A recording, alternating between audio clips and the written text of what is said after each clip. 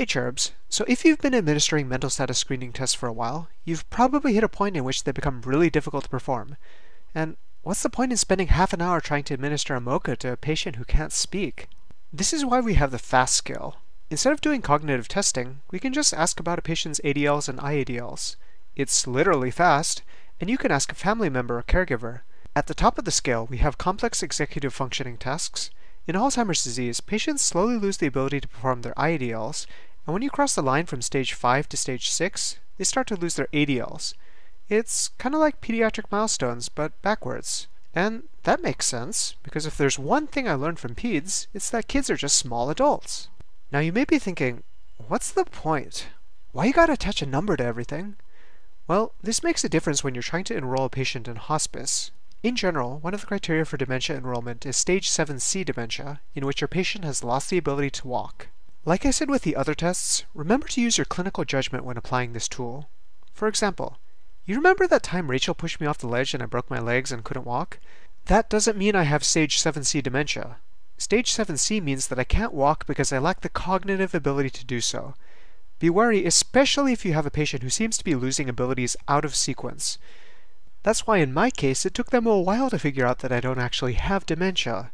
At baseline, I don't know how to pick out which diapers I should be wearing. Now, if you've been paying attention to this form, you pretty much have the natural history of Alzheimer's laid out for you.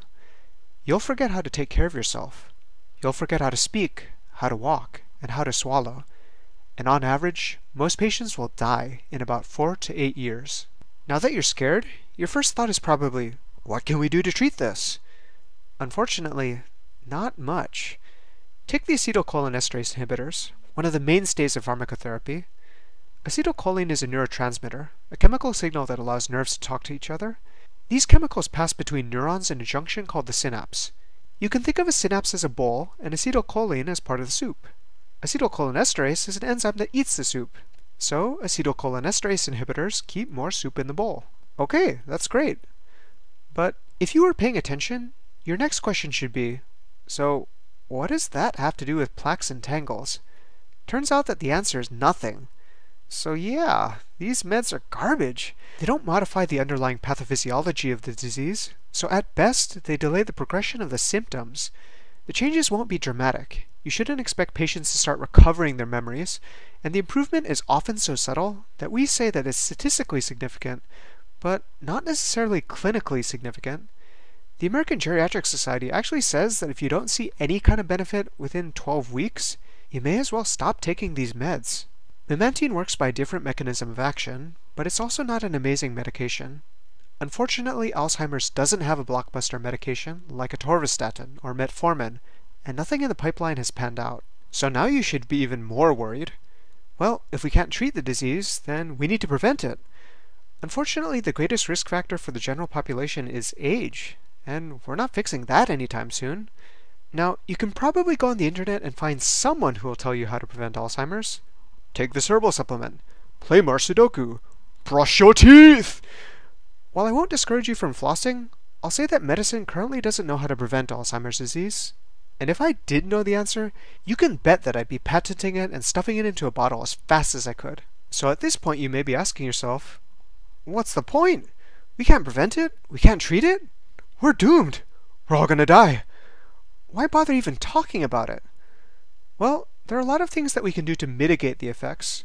We want to avoid situations in which a patient rolls into the hospital and we discover that he's no longer safe to be at home, but he's never had any kind of discussion regarding plans and goals. Are there advanced healthcare directives in place?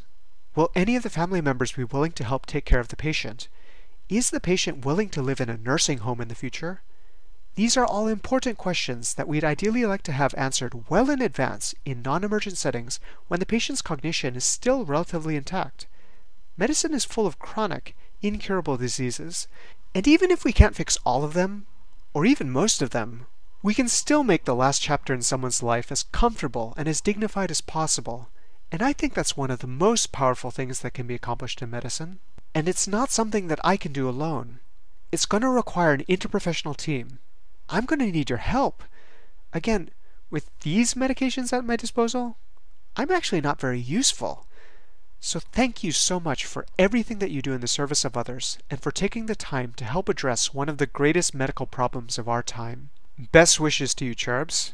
And thank you so much for inviting me to your graduation. You're great listeners, you know that?